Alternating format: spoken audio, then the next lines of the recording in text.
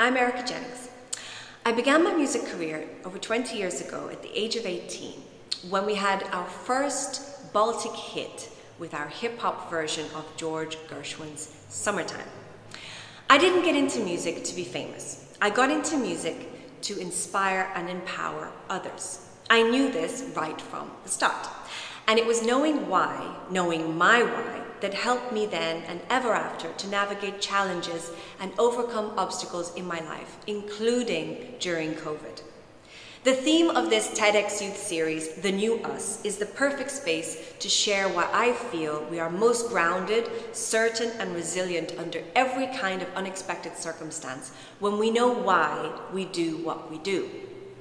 Knowing our why can really break things down and help us find the answers we need to move forward, to get back up, to keep growing and evolving, and especially when starting out in the world. I'd like to give you a few examples of how knowing my why helped me. Before our breakout hit record, we had been rejected over and over about 2 years prior.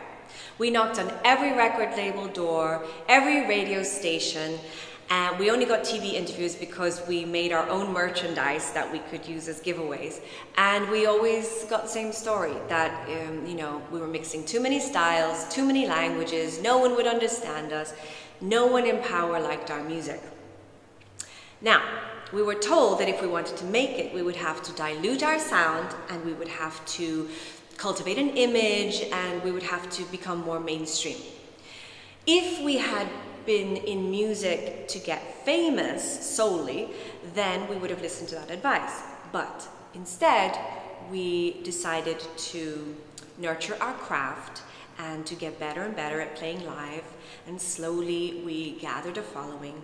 And then when we got our chance, our song was put on the summer compilation, and after that everything changed overnight.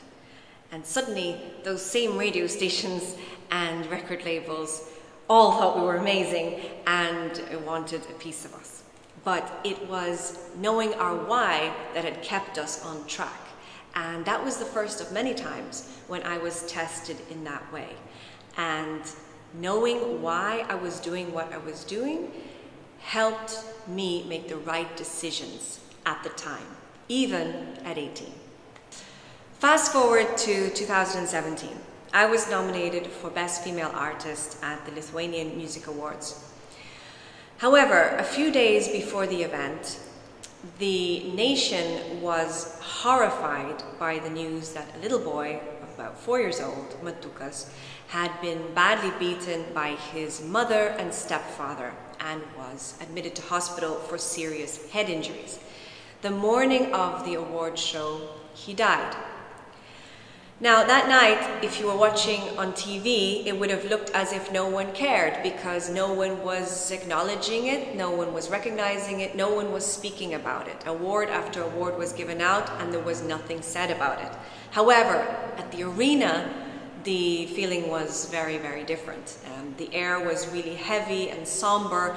Everyone at our table and at other tables was definitely thinking about what had happened, but nobody said anything. And towards the end of the night, my name was called out. So I went up to receive my award, and of course I thanked everybody.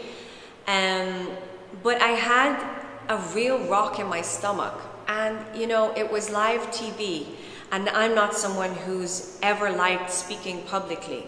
But I knew it was one of those moments that if I didn't say something as a human being and as a mother, I would be going against everything I had ever stood for. So I asked Matukas to forgive us as a society for letting him down, that it was our fault. And I said if we wanted to be a functioning society, we had to see one another and hear one another and speak up for one another, and most of all, to act. And I was saying this, and I was shaking from head to toe, and my microphone was shaking, but it really took every ounce of courage I had to say those words, but I had to do it. And the video went viral, and it ignited a huge public discussion about children's rights, and indirectly it helped to push forward some laws on children's rights. And, you know, consequently, I got another award, which was was Woman of the Year, for musical merit, but also they told me for having the courage to speak out. But the only reason I had the courage and strength was because I knew my why. 2020 and COVID-19 hit us all very hard. The arts and artists in general suffered tremendously with little or no compensation. But I honestly believe that it's our teenagers who suffered the most. The teenage years are when we are forging those friendships and relationships that sometimes last for the rest of our lives. We're honing our social skills, discovering our passions, and all that was taken away overnight from the teens of the world. But in every crisis comes opportunity, and I know that you are all stronger in ways you may not yet understand because of this experience, and you should be proud of your resilience and your strength and ability to get back up and continue to be the best versions of yourselves, because you are our future. March 2020 and all of my shows, festival dates, everything was cancelled overnight. There was no reassurance that we would get any help, and we didn't. We were simply left on ice. And I was no longer a teenager. I had 3 kids, I had a mortgage, I had school fees, everything. And so it was definitely a big shock and a big knockback. I definitely felt lost for a while. And what helped me through those dark moments was 2 things: gratitude and knowing my why. I was thankful that my family was healthy, that there was food in the fridge, that we had a beautiful home. Things were bad, but they could always be much worse. And gratitude relieves anxiety. And also, I had to re-examine during lockdown why I was doing what I was doing for the past 20 years. Did I still want to do that? Was this still my mission? And what I discovered was that yes, my mission was still very much to inspire and empower others.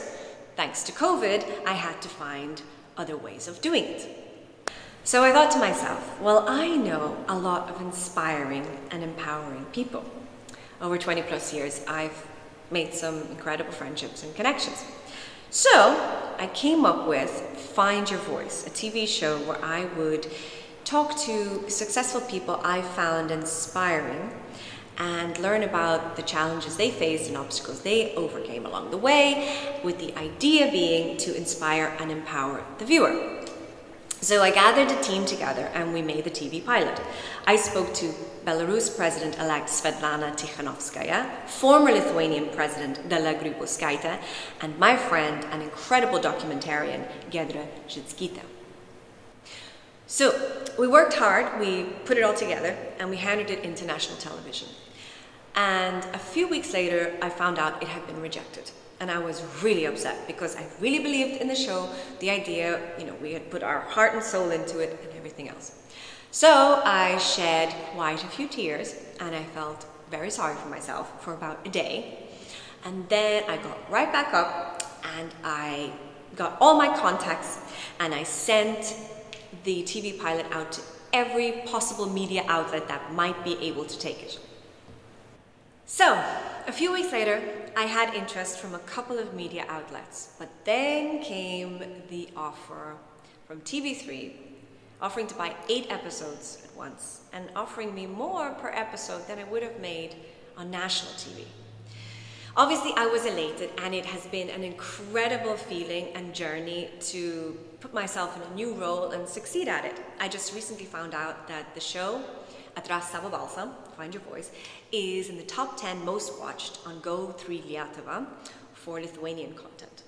And I've had the honor of speaking to the current Prime Minister, Ingrida Šimonytė, current best opera singer in the world, Asmik Grigorian, current Lithuanian Speaker of Parliament, Viktorija Čmilytė-Nielsen, and many more. And it's been incredible. And they're all amazing individuals. But the one thing they all have in common is that they all know why they do what they do. So as you're coming out of the COVID cocoon and reacquainting yourself with the world and renewing those human connections and brushing off the cobwebs, know that as hard as it may seem, there are lessons to be learned in every situation, even from this pandemic. There is no success without failure. Everyone starts at the beginning and everyone makes mistakes. And there's no such thing as losing. There's winning and learning. And going forward and seeing the world through a new lens, through new eyes, as new and better versions of yourselves, believe me when I say that if you don't know what job or career you want, or what you want to study, what you should try to discover is what you want to do for others and why. Knowing this can give you all the answers and help guide you towards your true path in life.